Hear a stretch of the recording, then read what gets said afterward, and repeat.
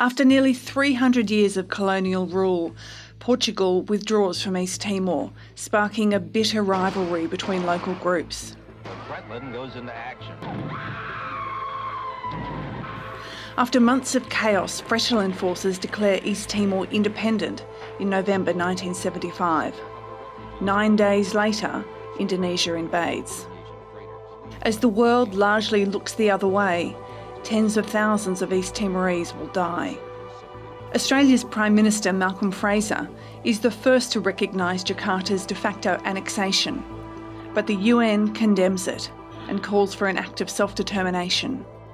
Despite staged visits like this one, Indonesia's President Suharto oversees a brutal regime of occupation. Away from the official cameras, fighting, massacres, torture and starvation kill as many as 200,000 people over the next 2 decades. In 1991, shocking footage emerges of the Santa Cruz massacre. 100 people slaughtered at a funeral procession in the capital.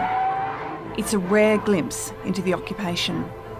Resistance fighters like Xanana Gusmão, who had taken to the mountains, are decimated. His capture in 1992 is a crushing blow. Over the next few years, atrocities continue to mount, but so does the groundswell for independence. When the Nobel Peace Prize was awarded to the country's de facto foreign minister, José Ramos Horta, along with East Timor's Catholic bishop, it put the country back on the international radar. Then, in 1998, a political earthquake hit Indonesia. Massive street protests saw President Suharto resign after more than 30 years in power. His replacement, President Habibie, is open to autonomy for East Timor. For the first time, there are glimmers of hope. Habibie releases Xanana from prison, and international pressure for a referendum for East Timor grows. On August 30th, 1999, the UN oversees an historic ballot. 78% of East Timorese vote for independence.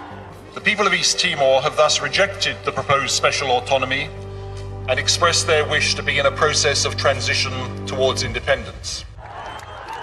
But celebrations are short-lived, and Jakarta's response is swift and brutal. Indonesian-backed militias that terrorised people before the vote step up their attacks. They're aided by Indonesian security forces.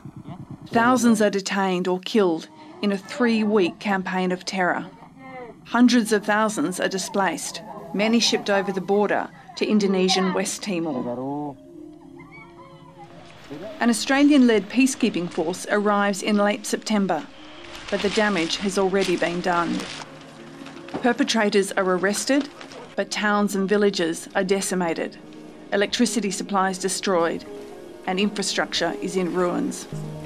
Xanana returns as the hero of the nation, and the UN governs for 3 years before he's elected president of the newly named Timor-Leste.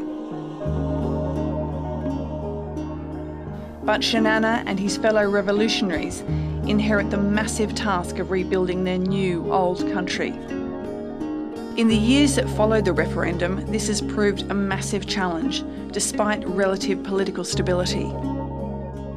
One potential way forward is to unlock the country's massive oil and gas reserves, but that's been embroiled in an ugly maritime dispute with Australia. For a long-suffering people, the road ahead may yet prove as hard as the battle for freedom itself.